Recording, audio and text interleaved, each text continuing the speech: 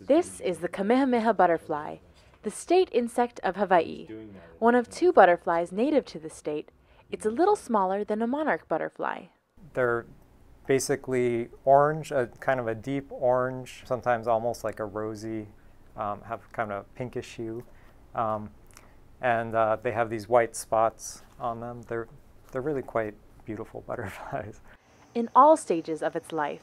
The older caterpillars are bright green. They have these spines all over them. Their heads have these almost like horns. Even the eggs, they're almost like these little jewels on the leaf.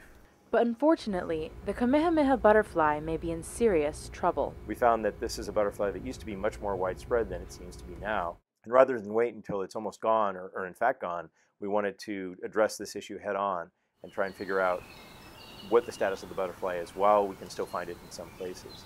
Researchers from the University of Hawaii at Manoa are asking the public to help the state insect and take part in the Pulelehua Project. Pulelehua is Hawaiian for butterfly.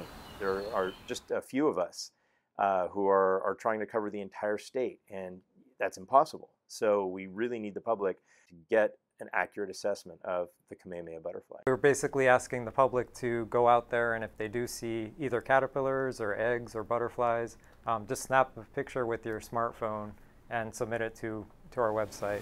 The best place to find the Kamehameha is on or near the mamaki plant, or Hawaiian nettle, where its caterpillars can be found feasting on the leaves.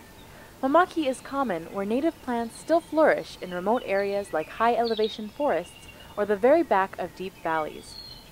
The butterflies and caterpillars should not be collected, since they are protected as native wildlife.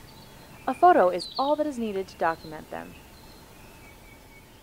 We need help from hikers and the conservation community, anybody that's out there in these areas where the butterflies are found.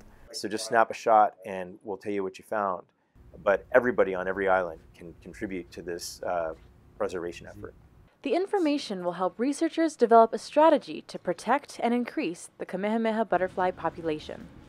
The Pulelehua Project is funded by the State Department of Land and Natural Resources Division of Forestry and Wildlife and spearheaded by researchers from the Department of Plant and Environmental Protection Sciences in the College of Tropical Agriculture and Human Resources. Which is fitting when you consider that a large ceramic mural of the Kamehameha butterfly is featured on the front of the college's home on the Manoa campus, Gilmore Hall. The photos and locations of the Kamehameha butterfly can be submitted to www.kamehamehabutterfly.com.